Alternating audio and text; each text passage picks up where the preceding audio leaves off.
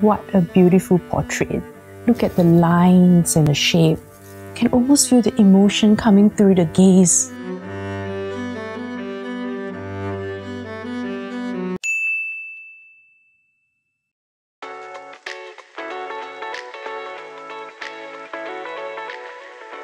Which do you think is the better option?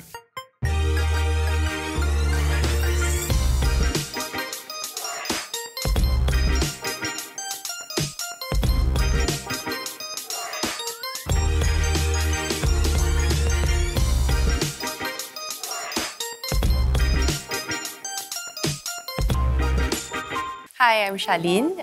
I'm 32 years old and I'm a curator at Art Science Museum.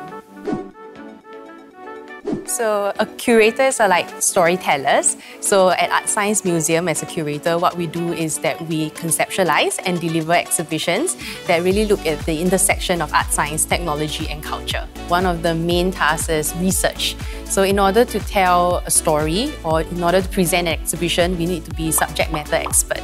And to reach that, we need to consult, let's say, the internet, read books, or talk to the artists, and even talking to experts on the different themes that we are presenting. So planning is the next step after research. And planning entails not just about the concept development, but also a lot on the administrative process. So like the budgeting behind setting up an exhibition, there are a lot of documents and lists you have to organize, or making contracts with the different people who are going to be involved in our exhibition itself, and also coordinating and working with all the other different departments in making the exhibition come to life.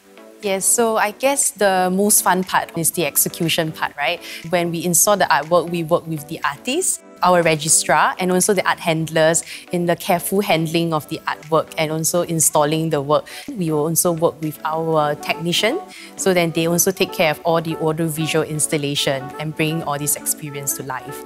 Personally, for me, I think when I get to see everything in the space coming together, it's always a very exciting moment.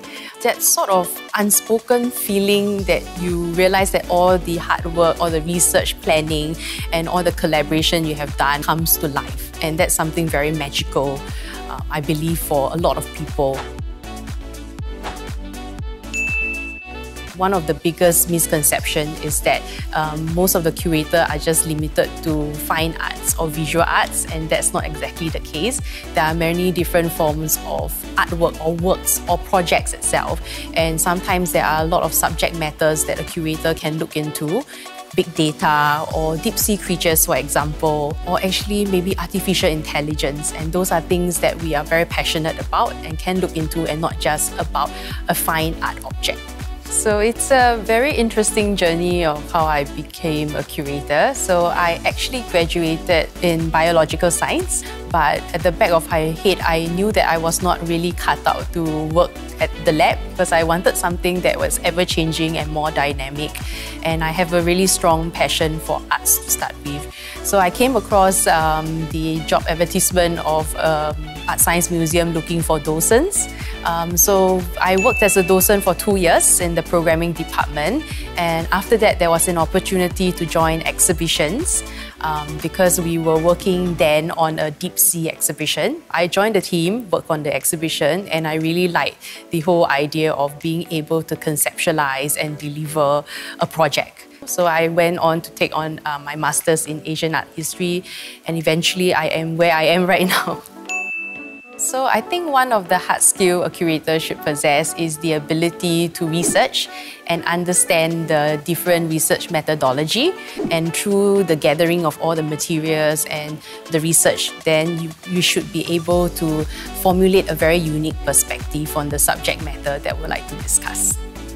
I think one of the soft skills is about the ability to work with different people, because when you make an exhibition, it's not a single person effort, it's actually a team effort. And I guess one of the people skills you should have is knowing how to manage all the people, what they want, manage their different temperament.